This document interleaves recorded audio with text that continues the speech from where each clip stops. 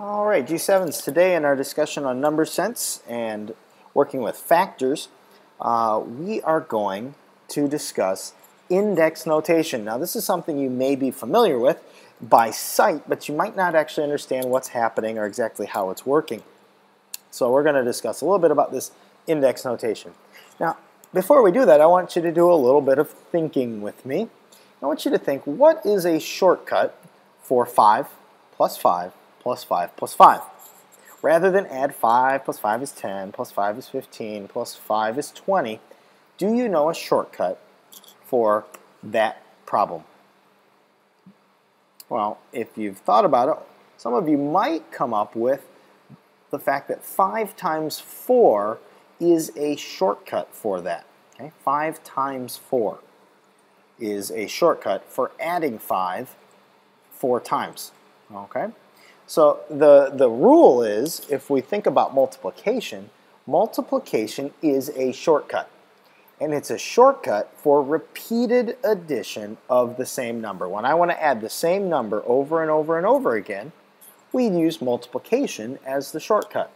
That's why knowing your multiplication tables is so important, so that you don't need to add that same number over and over and over and over again. It's a quick way of doing that. So multiplication is a shortcut for repeated addition of the same number.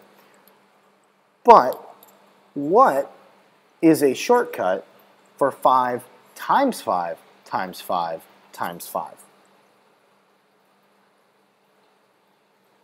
It's not 5 times 4.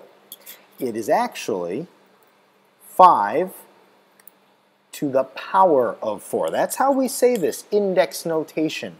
Okay? That 5 with the little tiny 4 that's written a little bit smaller and a little bit raised up, okay, is 5 to the power of 4. And the rule is index notation, writing numbers with this little tiny number, is a shortcut for repeated multiplication of the same number. Rather than multiply 5 times 5 times 5 times 5, we use index notation. A lot of times in science, we want to multiply the same number 100 times, and that would be a really long multiplication problem to write. And if we can write that as an index number, it is a much shorter way of writing it and working with those numbers. Index numbers are very important when the math starts to get longer and more complicated. So let's learn a little bit more about index notation. If I have the number 6 times 6 times 6 times 6 times 6, I can shorten that, and I can write that in a shorter way as 6 to the power of 5, where we have two parts. We have first what we call the base number. The base number is the number that you are multiplying over and over and over. So I go, what number am I multiplying? Well, here it's 6. 6 times 6 times 6. So 6 is the base number, or the big number. Okay? The larger number is that number that we see over and over and over and over again. That's the base. Okay? So whenever we talk about index numbers, I might ask you, what's the base number? And you would reply, it's the number that we're multiplying over and over. Okay?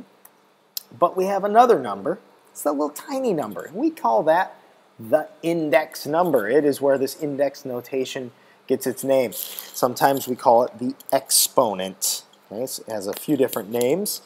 We'll refer to it as the index number, and it is the number of times the base is being multiplied. So I look over at my 6's. How many 6's are there? Oh, let's see. There's 1, 2, 3, 4, 5. There's 5 6's. So 5 is the index number. Okay? That little tiny number tells me how many times it's there. It is not 6 times 5. That's 30. And 6 times 6, just at the second one, is 36. And then 6 times 3 is 36 times another 6, which is 100 or 196. It gets much, or sorry, 216 actually. It gets very large very quickly. And the number 6 to the power of 5, which we are discussing here, is actually the number 1,296. It's quite large. Okay, it's not 6 times 5, which is 30. Okay, do not confuse that.